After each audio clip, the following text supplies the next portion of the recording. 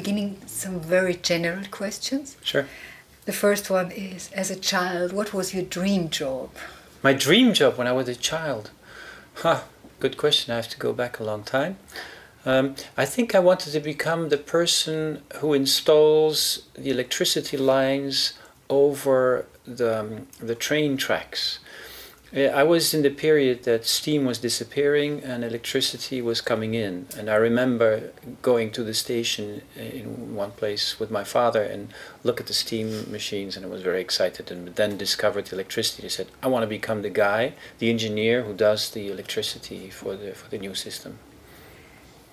When did it first occur to you to become a scientist then? While engaging in medical studies, I had no idea what to do with my life when I came out of secondary school, and I think I hesitated a long time between a professional musician and something else, but I didn't know what to do something else. So I said, well, let's just wait with the decision. I study medicine, and you can do anything what you want. And I think that was a wise decision. Anyway, I got back to music anyway, so music is still part of my life. But then during my studies came a moment that I thought, maybe taking care of patients is not my whole life. And then a string of things happened to me that finally brought me into science. Very interesting. I come back to music later. What was your conception of the profession like? Or back then, of the profession scientists, when your conception of the job of... Before discovering it, I had a vague conception of what it was, and it probably was quite archetypal in the sense of looking at a picture of Albert Einstein and having vague ideas of absent-minded people like the professor in Tintin or of Hergé, of course. And then eventually it started to change, because being a student, of course, I was confronted with science more and more, even as a medical student, although it's a very profession-oriented study.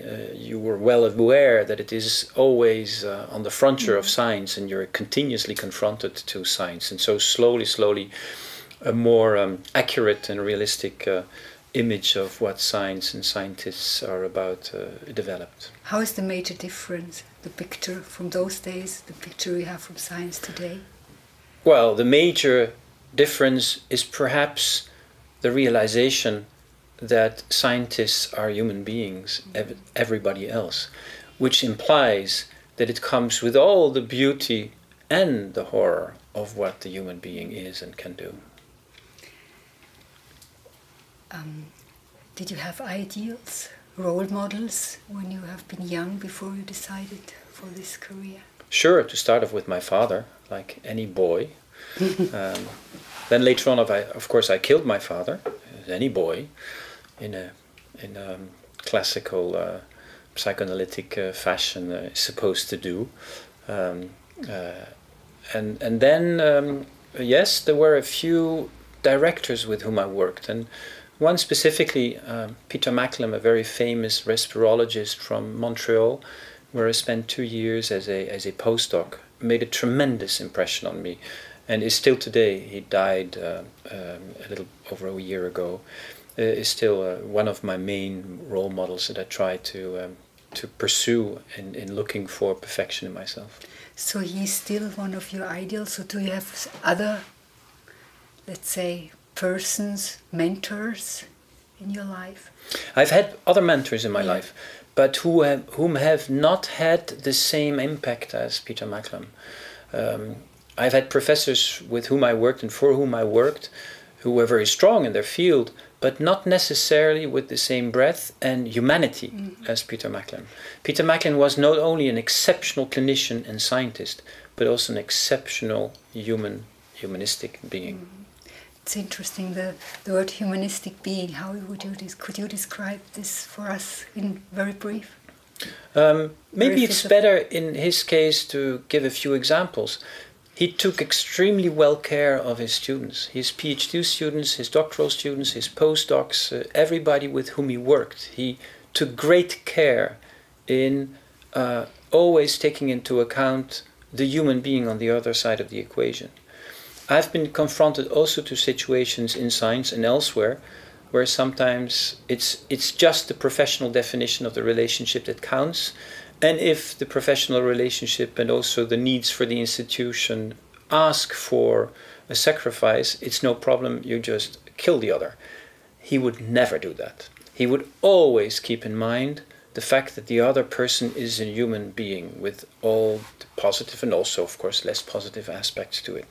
He took great care of his students. In that regard, he still is a good example, an example that I try to attain when taking care of my students. What you have to look at, if you look at the data, if you look at, I mean, if you have results, parameters, you have to have a concept or scientific concept how to interpret the data, especially if you look at brain results. My answer to that question or observation is the following. There is different types of scientists and different types of scientific endeavor and approach, and I'm a bit of a person who sometimes thinks that he was born like 100 or 150 years too late. I would have loved to be a scientist 100 or 150 years ago, to be among the elite that was able to do science in those days, because you could be very broad. I'm a very curious person. I'm typically a scientist who works from curiosity, who works from observing the world and say, hey, but how does that work? And what's happening here? And then follows his curiosity and tries to find ways to get answers to the questions. I'm not a scientist who is very much focused on one very tiny little area. They're also important, and they more the Leibniz way of thinking. Yeah, the danger, of course, is that you get a totally diffuse and interest in too many things, and you know very little about many things, but not enough. And the best, of course, in my point of view, is somewhere in the middle. You try to maintain focus on a few key areas, but still be driven by your curiosity. But essentially, in my case, it's curiosity, and of course, and then you follow up upon what you find. Don't forget that science is about finding answers to questions.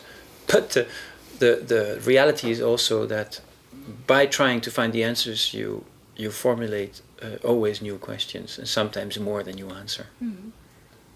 The Socrates thing, I know that I don't know anything, comes in. The more you know, the less you know. The less you know, yeah, exactly. This refers, I mean, what I liked when you were sending me the email with your paper, you said musings about, and this, you know, about doping. Yeah.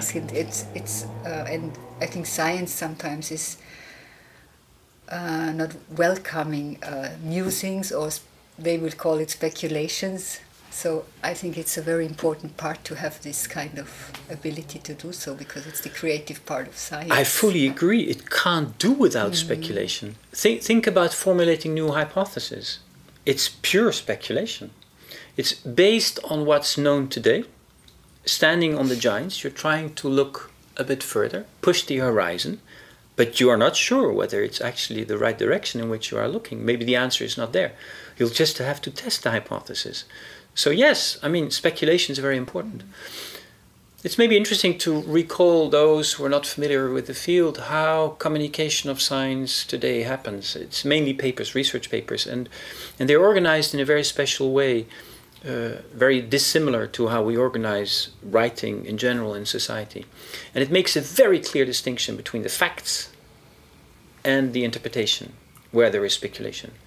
The results of a study, in principle, are just black and white facts. It's a thing that was shown, measured, and with a clear indication of the certainty or the uncertainty that comes with those measurements.